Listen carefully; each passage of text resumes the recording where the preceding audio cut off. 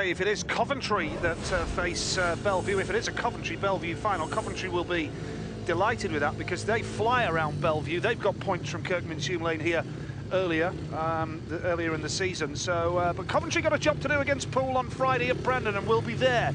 And we're looking forward to it on Friday night. Scott Nicholls off the inside in blue. Peter Kildemand goes off gate 2 in yellow. Josh Grajczonek gate 3 in red. And a big race coming up then here with Nick Morris in white.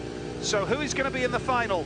Belle Vue or Swindon? It's looking good for Belle Vue at this stage. And will it be Poole or Coventry? The Bees, it has to be said, have been magnificent around here this year. They would really fancy their chances if they can get past Poole. Yeah, well, Poole will be a tough hurdle to overcome, of course. They're the reigning champions and they have a very strong winning mentality, and I just sense that they are riding with a lot of emotion in that team with the injuries sustained to Darcy Ward, so I'm sure it's going to be a very tough encounter between the two big heavyweights of the league.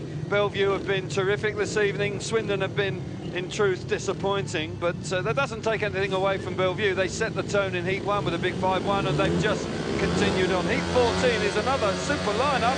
Here we go. In fact, Belle Vue's only dropped points at home were against Coventry. Now, that's a good start here in heat number 14. Oh! Nick Morris on! How on earth did Peter Kildemand miss him?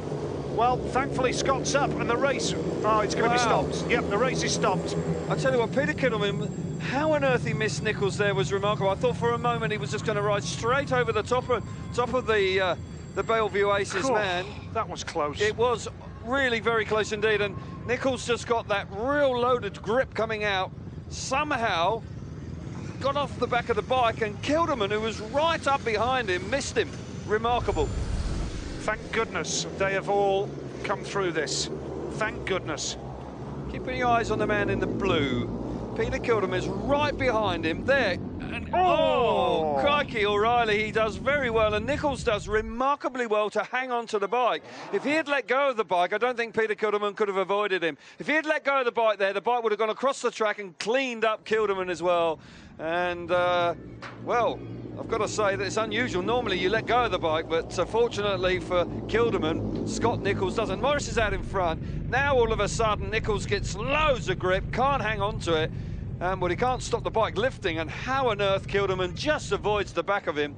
Well, it's a minor miracle. Well, there is an exclusion. It is Scott Nicholls, no major surprise, so there will be a restart with 3 riders only. Morris and Kildemand up against Grajczonek, and thankfully